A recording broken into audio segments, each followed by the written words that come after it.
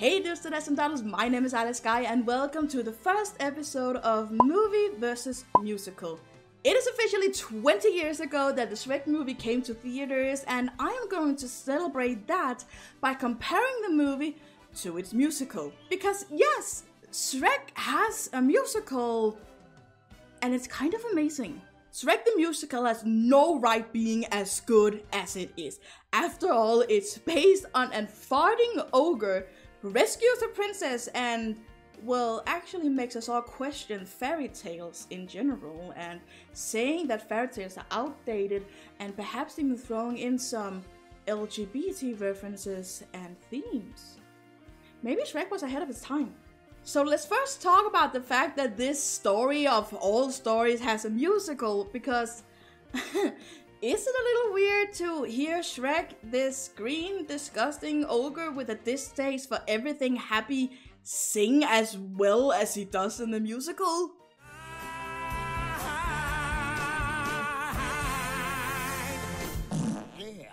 Yes, but you could argue it's another way of telling the story's message, meaning not to judge someone until you get to know them. So going into this, I'm kind of assuming that most people who are watching this video have already watched the movie, but maybe you haven't watched the musical, which is a crying shame. But how do you take a movie like Shrek that is an hour and a half long and turn it into a 2-hour long musical? Well, in my opinion, they did it extremely well. Not only have they changed enough to make it feel fresh and new for those who are way too into Shrek and knows every line by heart. No, I'm not talking about myself. But it stays truthful to the original movie and, in my opinion, actually explores it further. Many people before me have already made the comparison that Shrek is kind of a message about LGBT people. And yeah, you can see that in the movie, but it's even more clear in the musical. Theater, without a doubt, is easily a lot of queer people's safe space. It's where we thrive. And yes, I said we. So before anyone gets angry at me using the word queer, hello, I'm here, I'm queer, get used to it. I'm allowed to say it. It's the queer equivalent of Disney World. It's the happiest place on earth, okay?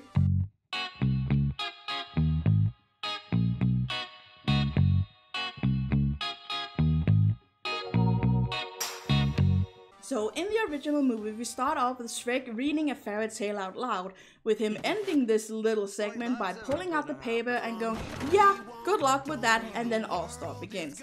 The musical starts off similarly, but not quite. It is still Shrek talking and introducing himself and his world, but it's not through a fairy tale book. It's about what happened to him as a child.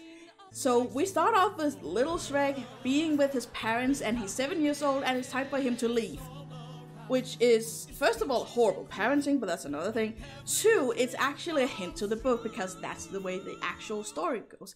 He is sent away because, well, ogre 7 years old is an appropriate age to leave home, apparently. So that's what he does. We see Shrek walking around, and all the people who see him get scared of him or grossed out by him, except for one, Fiona. Yeah, Fiona and Shrek actually meet each other when they're children in the musical. I mean, you might even miss it if you're not paying attention.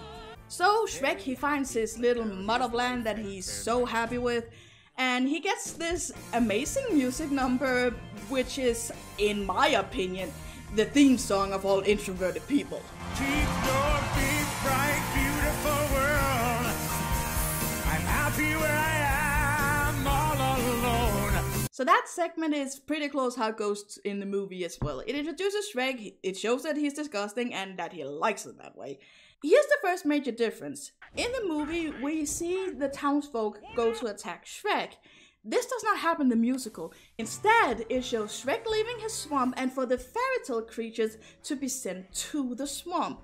And this is where the message of LGBT people becomes even more apparent, because the fairy tale creatures are designated queer people.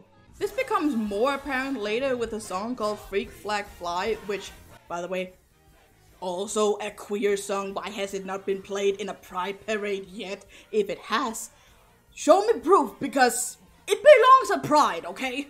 But that's not the first song we hear in the musical, or the only song we hear from the fairy tale creatures.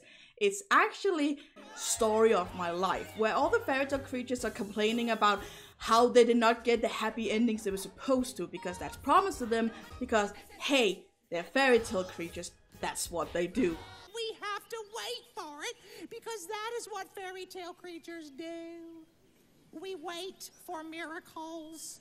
We wish upon stars. And this is where Shrek comes home to the fairy tale creatures, and this part goes pretty much the same way as the movie, except for two major things. One, we have not met Donkey yet, and two, they hammer in the message of don't judge someone till you've met them a little bit more than in the movie.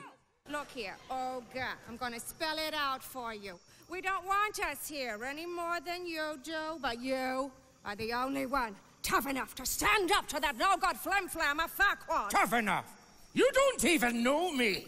So Shrek goes off to try and fight the Lord Farquaad in Dudeles, and that's where we meet the donkey. Hey, how you doing? Who, by the way, I love Eddie Murphy in the original, but musical donkey's extra fun. You gotta let me show you the way, because I am like a GPS with fur. If you kill a man, I'll hide the body. Call me a noble steed. She think I'm a steed.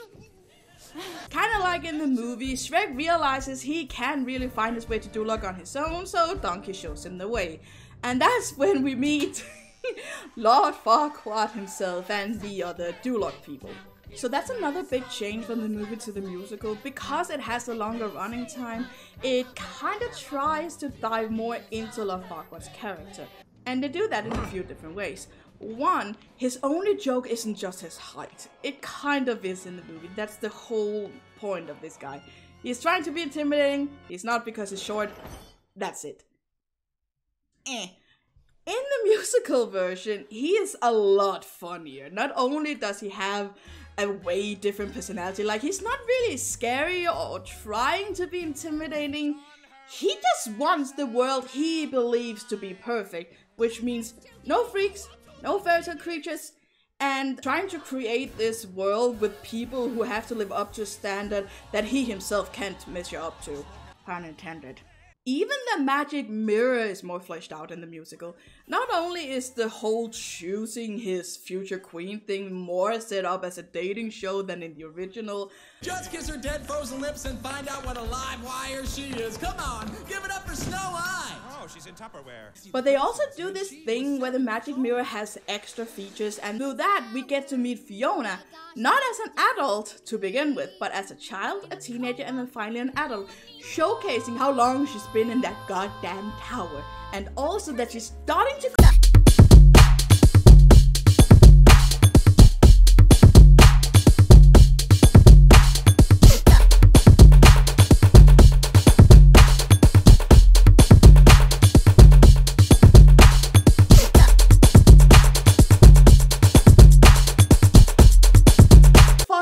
is a national treasure, and you cannot convince me otherwise. She is hilarious. Her facial expressions are amazing. She pulls off this almost identity confusing personality where she switches between being totally erratic and frustrated and angry and like, oh, I'm just a nice little princess waiting for my knight to rescue me. Pink ponies, happy sky. Pink ponies, happy sky. Oh my god, we're gonna die! So we cut back to Shrek and Donkey, who have finally arrived at Dudeles, and we get a song from Lord Farquaad showcasing again that he's just, how do I put this? An annoying little twat. Now look here, half-pint. Wait a minute. So Lord Farquaad tells Shrek that if he wants to get his swamp back and get the fairy tale creatures out, he has to go pick up Princess Fiona. And you know how the movie had a lot of pop culture references? Well, the musical has musical references. And no one's gonna bring me down.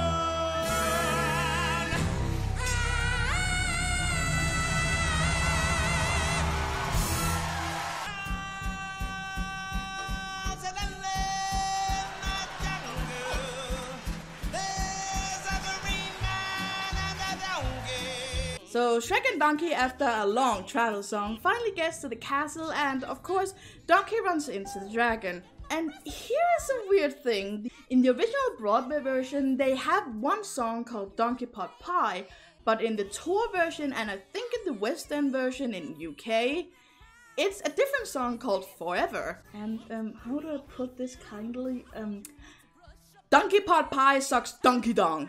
Okay, no, to be fair, it's not a bad song, but it's sung by 3 different voices, which is kind of confusing. We only get part of the dragon because I guess they just really wanted to look big more than anything else. But the other song, Forever, not only do we get a full dragon, it's not as big as the Broadway version, but it's the whole goddamn dragon. And 2, the song Forever is just better. Donkey Pot Pie is just kind of basic, like, I'm gonna eat you. Oh, you like me and you're flirting with me, then I'm not gonna eat you.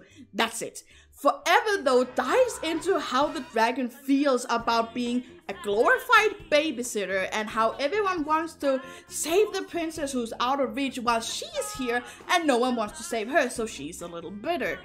And then Donkey, also in Donkey Pot Pie for that matter, kind of stops and like, hey, I'm not a knight. If you can't see that, get your eyes checked. And I don't like princesses, I like big girls. Something like that. And in the Donkey Pot Pie, it's more like him saying her teeth are pretty. Or something like that. And I don't know, I cannot think of a single reason why you would prefer Donkey Pot Pie to Forever. Because Forever, 3-dimensional dragon, Donkey Pot Pie. So after the dragon song, whether it was the good version or the bad version, we see Shrek and Fiona finally meet. It's pretty close to the movie with a few extra jokes and Fiona kind of trying to force this idea she's had her whole life about how this is supposed to go. They get out of the tower, they meet up with Donkey, they get out, Fiona's happy until, of course, Fiona has to notice that the one who saved her is not her true love, but in fact an ogre who is just essentially a delivery boy. So as we all know, after sunset, Fiona becomes an ogre, so therefore she goes to camp for the night and kinda leaves Shrek and Donkey to talk things out. Then comes a song that I think is gorgeous.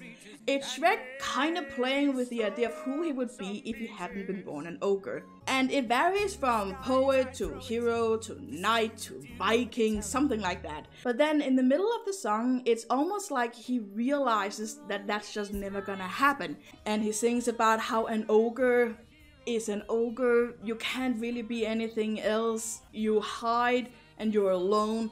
And that's just the way it is. Fiona comes in and joins Shrek in this crisscross duet along with Donkey. And then the first act ends.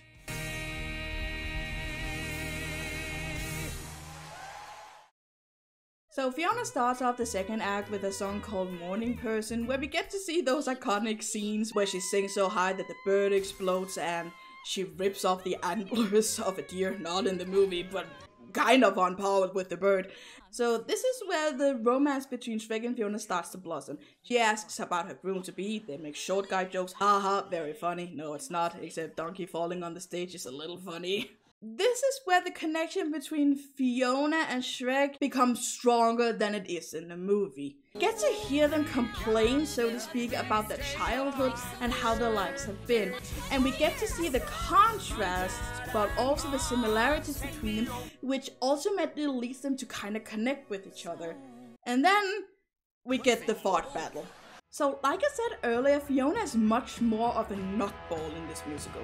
In the movie, she's kind of your run-of-the-mill princess, just sprinkled with some quirky on her and some ogre-like traits. It's not bad, but it's not...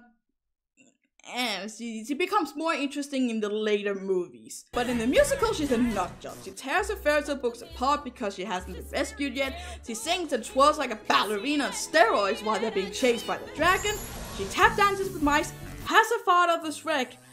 And yeah, that's where we are at now. They have a fart off with each other. And then it stops and they kind of look so in love with each other. And the audience and Donkey is just left there feeling, what just happened? So end of scene and we cut to Lord Farquaad having a bath. Wait, what was that? Okay.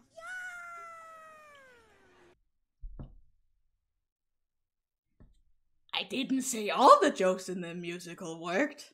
We get to hear Lord Farquaad singing about how his father dumped him in the woods and how he wanted to make a name for himself, become king, basically just to stick it to his dad. And they make it very clear through the song that Lord Farquaad's father is Grumpy from Snow White. Oh, Daddy. A fairy tale creature. I want you to remember that because it becomes important later. So we cut back to Shrek, Fiona, and Donkey. We see that Shrek and Fiona are kinda digging on each other like Donkey says, and Donkey has this weird Matrix moment where he's kind of trying to telepathically tell Shrek that he's gotta tell Fiona how he feels.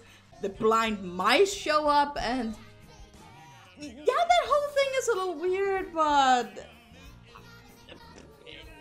yeah, no, I don't have an excuse for that. It's not a bad song, but it's one I usually skip when I listen to the soundtrack personally. Spit it out!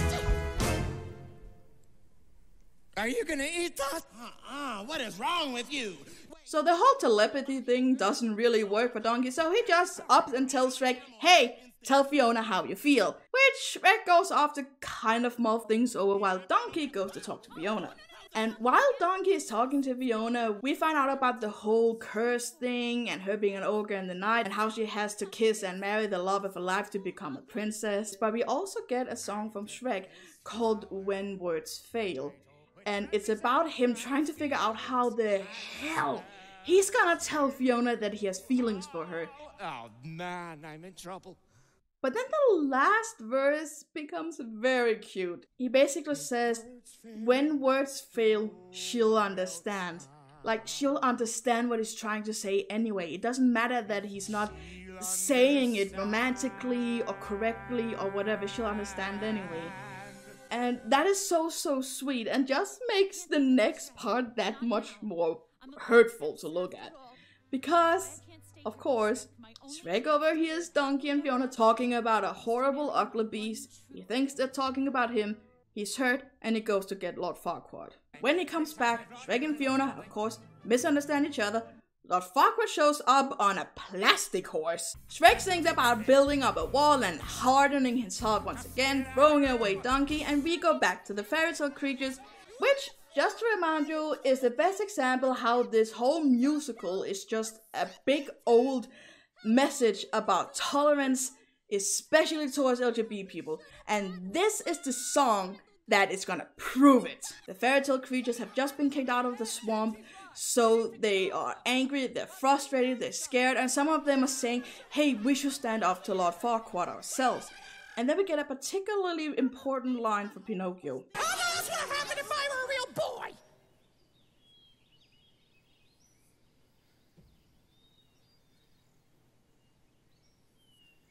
Why can't I be a real boy? If that doesn't ring a bell, don't worry, there are more lines to convince you. In general, the Freak Flag Fly song actually does get me a little bit emotional because it's so clear what they're singing about. It's so clear what message they're trying to convey. It is about LGBT people. There is no doubt that that is the group they're talking about. Sure, you can interpret it about other groups, and I'm not saying that's incorrect, but listen to what Pinocchio says here. I'm wood! I'm good! Get used to it! I'm wood, I'm good, get used to it. Wonder where I've heard that before. I'm here, I'm queer, get used to it. That's what that's referencing to. LGBT! You cannot argue that it's about anything else after that. And therefore, you cannot be a fan of Shrek if you are not a supporter of LGBT. If you're homophobic, transphobic, anything like that, get the fuck away from Shrek because that's the message and you cannot take that from us. So, without getting too emotionally involved, Donkey of course shows up at Shrek's swamp, tells him, hey, you're a jerk, be nice to me. They apologize, they hug it out, blah blah blah blah. And then they go to save Fiona from what is inarguably gonna be a walk of shame the next day anyway. Shrek crashes the wedding and I know I said I didn't want to get too passionate about the LGBT thing, but listen to what Lord Farquaad says here. It's rude enough being alive when no one wants you, but...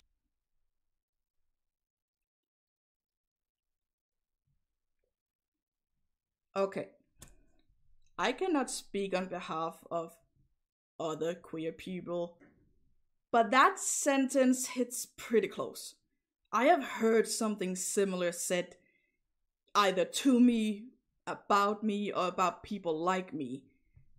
And it's a throwaway joke, it's in the movie too, they probably didn't intend for anyone to really think that hard about it. But it's a harsh sentence.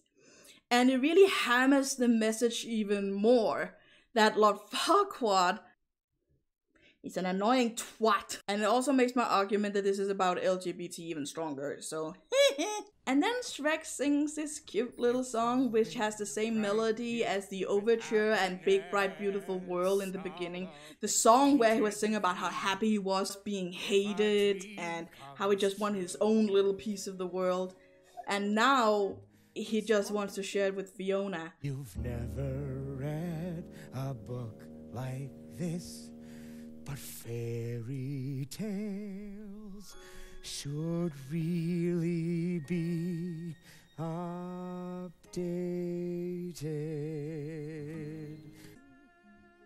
LGBT. So Fiona can't go through with the wedding and storms out, whereas the fairy tale creatures storm in, bringing Grumpy, Lord Farquaad's father, with them. And they hammer in the message even more that Lord Farquaad is a freak too. People of Duloc, your leader is a halfling! No! So the sun goes down and Fiona becomes an ogre. Shrek is excited, but Farquaad not so much. The dragon comes through the window and I guess lights him on fire? Which I don't know is more or less gruesome than eating him like in the movie. Either way, he's gone. Hip hip hooray. Shrek and Fiona say I love you, they kiss.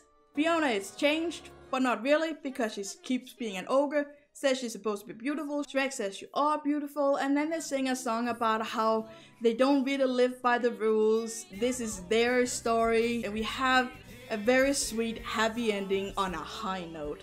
And then we get the one pop song from the Shrek movie they decided they had to add to the musical. I'm a Believer.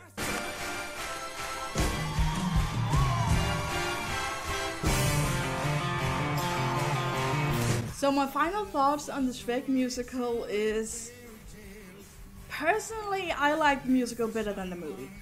I love the movie, it's a huge part of my childhood, and I love the other movies too, except for one.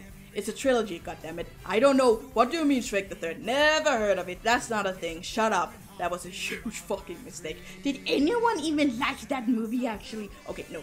Before I get into a rant about the movie that shall not be named, let me explain why I prefer the musical. It's fair to say that obviously I'm a huge musical fan, so it means the movie automatically doesn't stand much of a chance. But here's a few reasons why I think in general the musical is better, and not just because I prefer musicals. 1. The characters are more fleshed out, and that's not just because of the longer running time, it's also because they get to sing songs. That's something they do not get to do in the movie.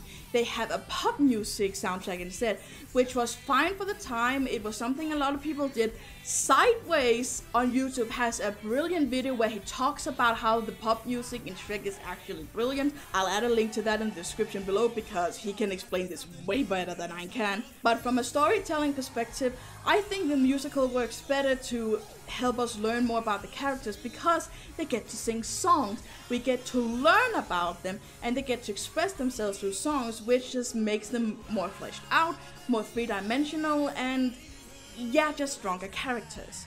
2. I actually think the musical is funnier than the movie. Don't get me wrong, it's not a lot funnier. Sometimes the comedy is a little on the nose. But even with that entire fart and burp battle in the musical, it still has way less toilet humor than the movie, and to no one's surprise, that means I'm more okay with it. And 3, perhaps most importantly, the message is stronger. yes, the original movie does say the exact same message, but because the fairy tale creatures are not nearly as focused on, the message is stronger in the musical. And I'm all for messages to children about love and tolerance. And yeah, they really nailed that part, at least to me. I was crying happy tears by the end of this musical, which, to be fair, isn't a huge compliment to the musical since, well, I'm a crier, but still, you know what? I'm gonna own it. I was crying happy tears by the end of Shrek. Like, Shrek, the green ogre, made me cry. The musical was doing something right for me anyway. Thank you guys for listening to me ramble on about musicals and movies and just LGBT in general. I hope you guys enjoyed. Tell me if there's any movie versus musical you would like me to talk about next. But until then, let your freak flag fly and never take it down.